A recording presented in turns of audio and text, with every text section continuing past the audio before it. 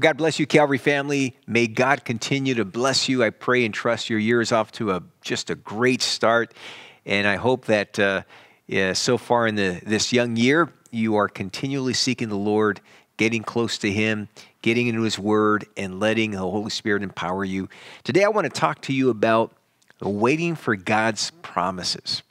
You know, one of the hardest things about having faith is not just believing when you can't see. From a theological standpoint, theologically speaking, it's believing when we can't see. But practically speaking, perhaps the hardest thing for believers is to wait. And you know, God has made promises to us in His Word, and oftentimes there's a gap between the time of the promise and the time of fulfillment. And that means that we have to have faith while we wait. I want to talk to you today about waiting for God's promises. And it's based on the story of a woman who waited for years for God's promise to be fulfilled. And it's her faith. We see it's a story of how her faith was tested, but also rewarded, and how her life offers for us today a good example of how to have faith when you wait. Let's pray. We thank you, God, for this time that we'll spend in your word. I pray you would use today's message to strengthen our faith, to fortify our faith, and to edify us spiritually. Help us, Lord, to learn how to have faith even when we are in your waiting room, waiting for your promise to be fulfilled. And I pray for all who are watching now, whatever their needs may be, whatever prayers and cares they have before you, that you would provide, that you would meet their needs and strengthen their faith. In Jesus' name, amen. If you've read the Bible, you know that there are many stories about women who wanted to have children but could not.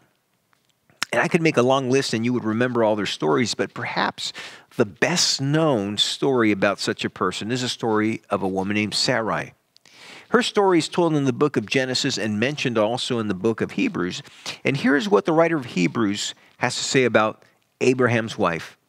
And this comes from Hebrews 11, verses 11 and 12. It says, "By faith, Sarai herself also received strength to conceive seed, and that she bore a child when she was past the age, because she judged him faithful who had promised. Therefore, from one man, and him as good as dead, were born as many as the stars of the sky in multitude, innumerable as the sand which is by the seashore." Now, like so many others who were mentioned in the 11th chapter of Hebrews, which is commonly known as the Hall of Faith, some may wonder how in the world Sarah ever got into this list, into this Hall of Faith. I mean, her life is checkered with failure and discouragement. One author described her as the wife of the great patriarch, and we tend to think of her with a high degree of dignity.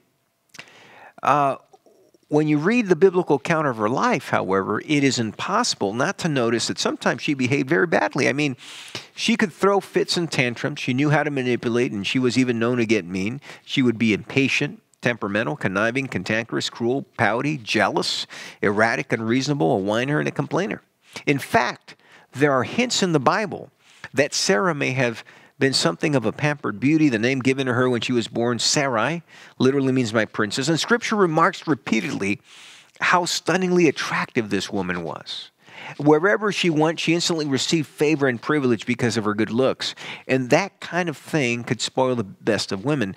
And by the way, the Bible account of Sarah's life doesn't even begin until she was already 65 years old. And amazingly, even at that age, her physical beauty was so remarkable that Abraham regularly assumed that other powerful men wanted his wife. And on a couple of occasions, he compromised his own integrity out of fear that they would come and get his wife and he would be killed. So in order to understand the reference to Sarah in the book of Hebrews, let me just give you a review of Sarah's life.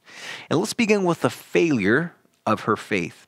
Sarah's impatience. Sarah's impatience is the first thing we know from Genesis 16. Listen to these words from verses 1 through 4 in that chapter.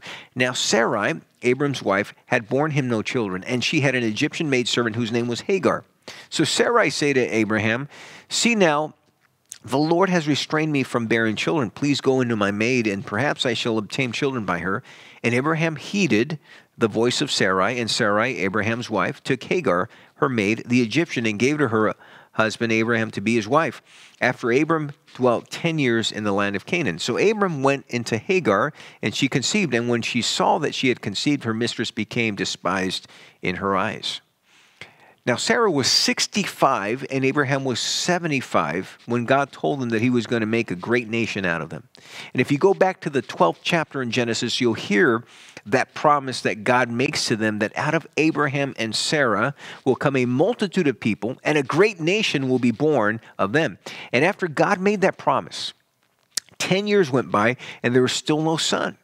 And Abraham is now 85, Sarah is 75, and so Abraham finally agrees to this sordid plan that Sarah comes up with involving her servant Hagar.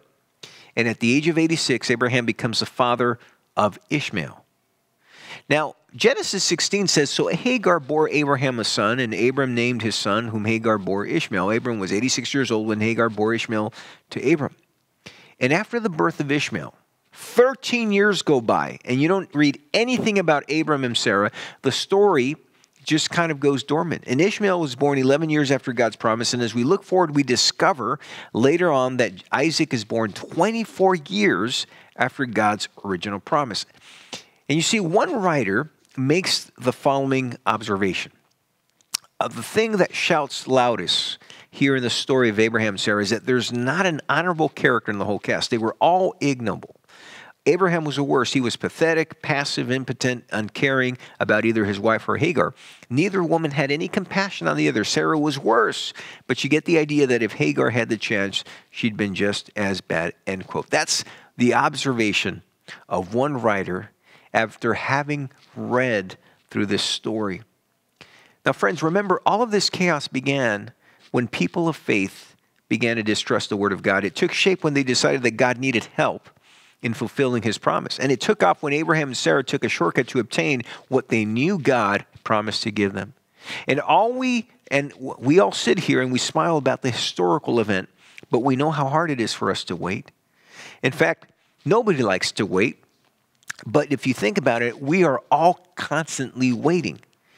You have to wait in line when you go to the grocery store. You have to wait in line when you go see a doctor. We call it the waiting room. You have to wait in line when you go to the gas station. You have to wait in line when you go to the bank. And most importantly, you have to wait in line when you go to a restaurant. You wait in line first to get in. Then you wait in line to get a seat. Then you wait in line to get a menu. Then you wait for the server to come get your order. Then you wait for your food to come. Then you wait for the dessert menu. Then you wait for that order to come. And then you wait for the bill. And then you wait for the server to come bring you the change or your receipt. And then they have the gall to call the person who presides over all of this the waiter, when in reality, you are the one who's waiting. Now, Sarah didn't want to wait. She was impatient. And how do we know that? She took things in her own hands. Notice, secondly, not only her impatience, but her insubordination. Genesis 16:5 says, then Sarah say to Abram, my wrong be upon you. I gave my maid into your embrace. And when she saw that she had conceived, I became despised in her eyes. The Lord judged between you and me. You see, Sarah blamed everything on her husband. And somehow, even though she had come up with this plan, she found a way to put the blame on him. I mean, it's really hard to find any logic in her words. Somebody had to be blamed, so she pointed her finger at her husband. Now, of course, you can't let Abram off the hook either, because after all, he was a patriarch. He was the head of the household. God had spoken to him, and all he had to do was say, hey, Sarah, that's not a good idea. Let's keep on trusting and waiting on the Lord. But he didn't. He should have never allowed that situation. We see her impatience. We see her insubordination, her intolerance, and her infidelity. And Abraham went along with it. But let's notice now in Genesis chapter 17, Abraham is now 99 years young, and Sarah was 89. And the Lord again spoke to Abram and reaffirmed that he was going to give him a son. And this time he made it very clear that this son was going to be born to his wife Sarah, no surrogate mother. Genesis 17:1 and 15 through 19 says this, when Abraham was 99 years old, then God said to Abraham, as for Sarai, your wife, you shall not call her name Sarai, but you shall call her name Sarah.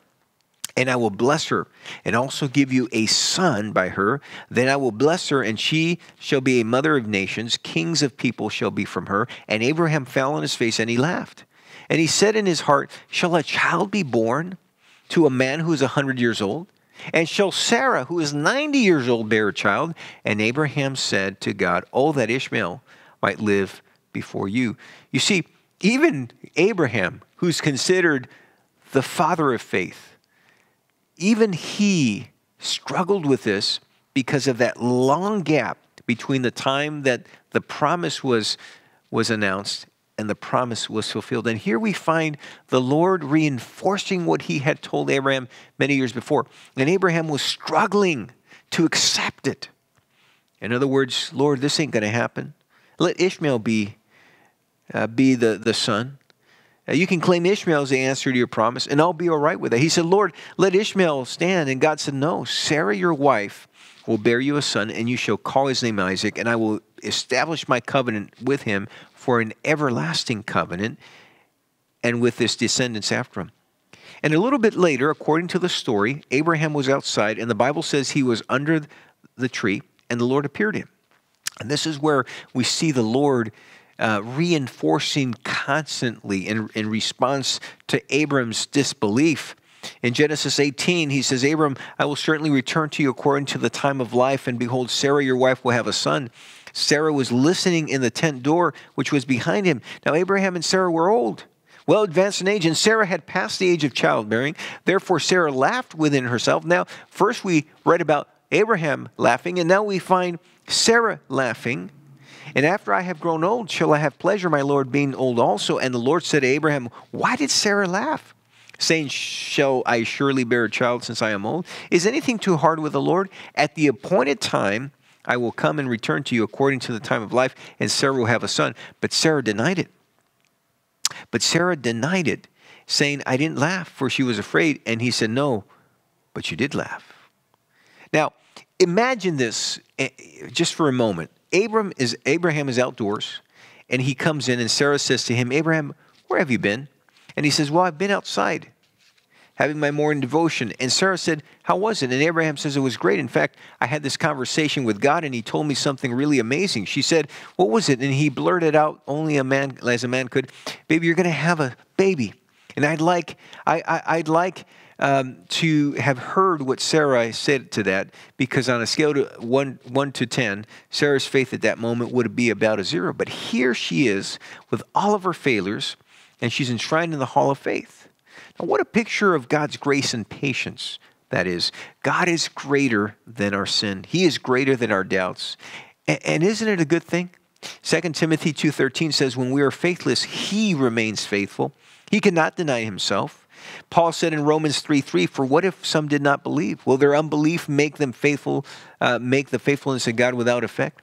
And then in 1 Thessalonians 5:24 says, he who calls you is faithful, who also will do it. He's faithful no matter what, because it is impossible for him to be anything other than faithful. And even though Sarah and Abraham were wavered on occasion early on in their faith, they came to a settled conclusion that God was true, that his promise was reliable, and then God continued to be faithful to them even when they did not act out of faithfulness to him.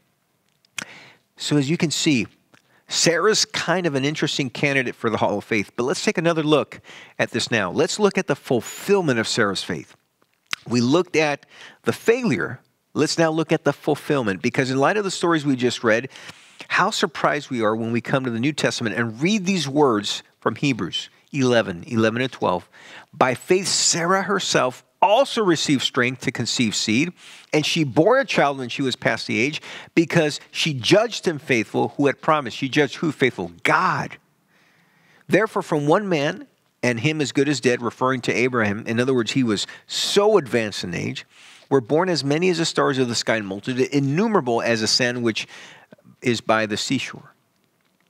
3 times in that verse, we are reminded, 3 times in Genesis 21, 1-2, we are reminded that what happened to Sarah was because of the word of God, because of what God had said.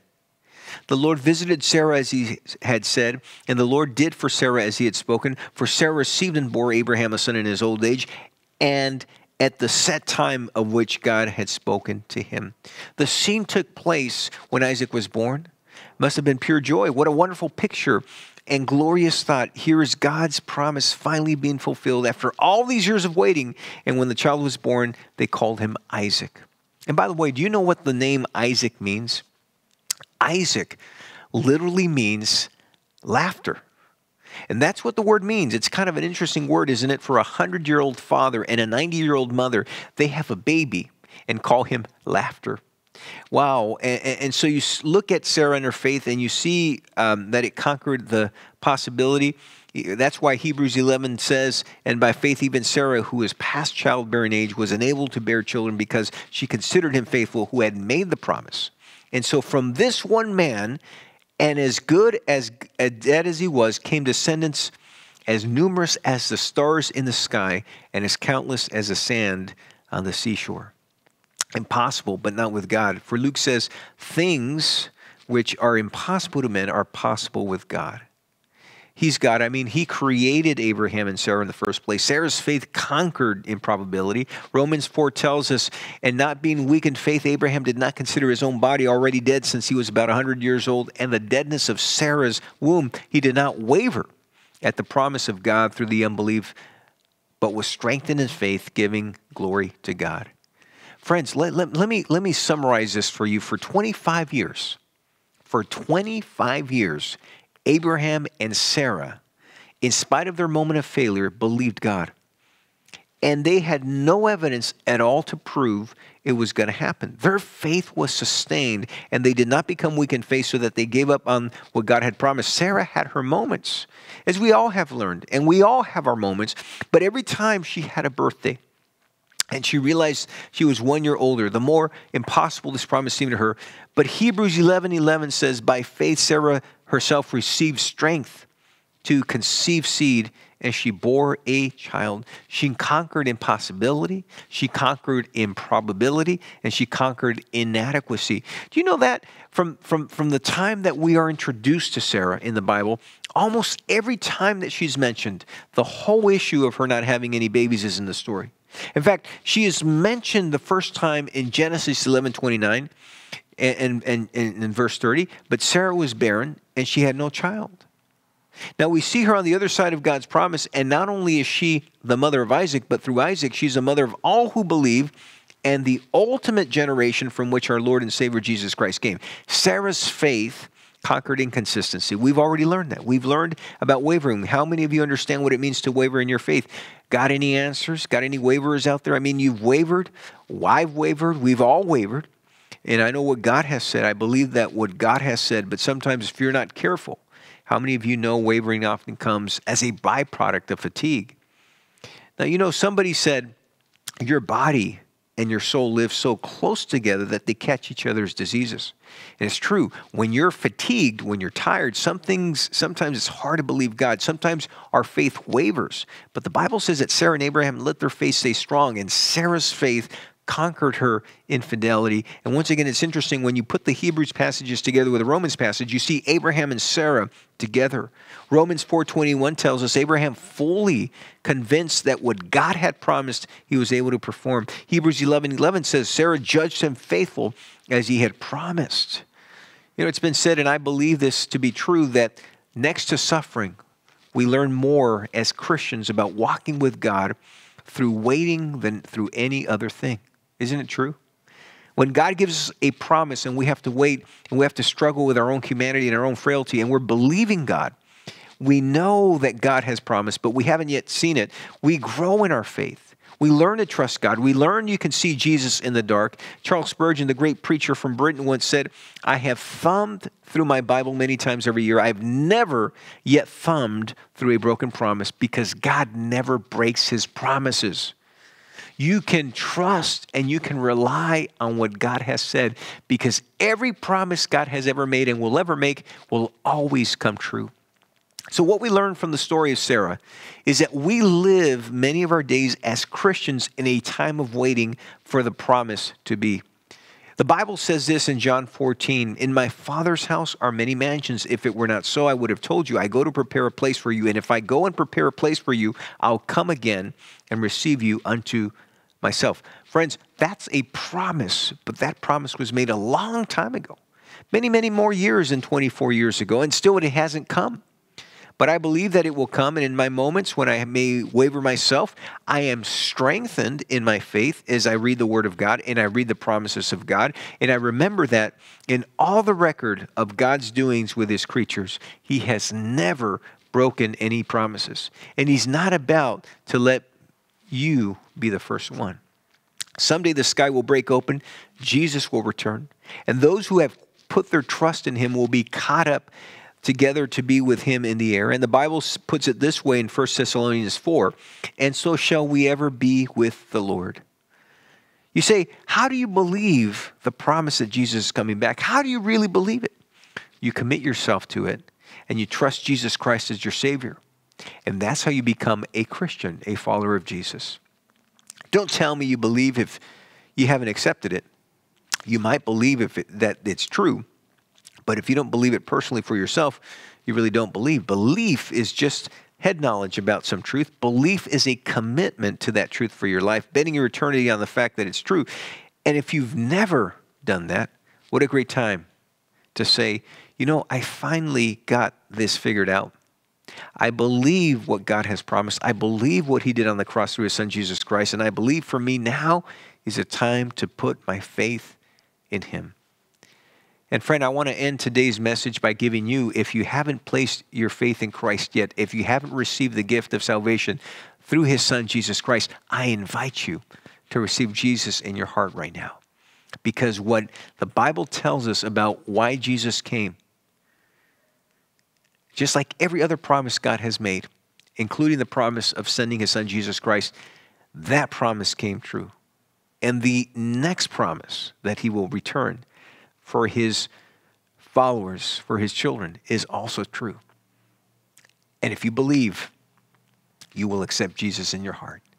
I invite you to receive Jesus in your heart as Lord and Savior. Pray this prayer with me. Mean it in your heart. Dear God, thank you for loving me. Thank you for sending your son, Jesus Christ, to this earth to die on the cross for my sins. He paid a debt I could never pay on my own. And God, the promise of his return following his resurrection is as good as every other promise you have made, because it will always come true. And so, Lord, I receive Jesus in my heart as Lord and Savior of my life. I turn away from my sins, and I commit to follow in Jesus' way. Help me now, strengthen my faith, and help me now to wait in a faithful way. In Jesus' name, amen. Friend, if you pray this prayer, I want to congratulate you. I want to encourage you to keep seeking the Lord, keep getting into his word, and I encourage you to keep visiting us, either virtually or in person, because now it's about growing your faith. It's about heeding God's instruction and understanding what God wants you to do for him now. But for the rest of us, remember this: we're all in God's waiting room. And just like Sarah and Abraham's life teaches us, faith grows and develops and matures when we're waiting. Keep waiting, but keep trusting, keep having faith. And you'll see that in his time, he will make all things beautiful, because the fulfillment of God's promise is just a wait away. May God continue to bless you and give you the strength to wait.